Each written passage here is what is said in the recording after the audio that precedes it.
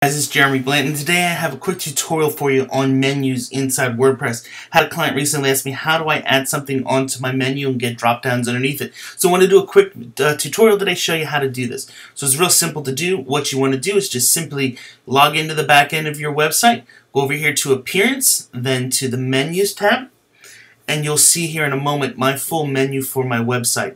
And so you'll notice there are different things that are all the way along the left. Those are going to be the main things that show up in my menu up here along the top of my website. You'll notice then that some areas have spots where there are drop downs and even pop outs to the right. And so to get those to happen, you simply just indent the page in one spot or blog post or whatever you're wanting to show. And so you'll see here as I come down the page here's the areas section. I have some indented and then some indented more, and that's what makes that happen. If I wanted to add a new page to this menu bar section, I would simply come over here and find either the page or the blog post or a testimony or an IDX, whatever it is that I want to grab, find that thing, pull it over, hit the add menu, pull it in, and then just drag it up and down. So you can just simply drag things around where you want it to be. When you're done, you hit save and it'll update your menu. Hope this helps.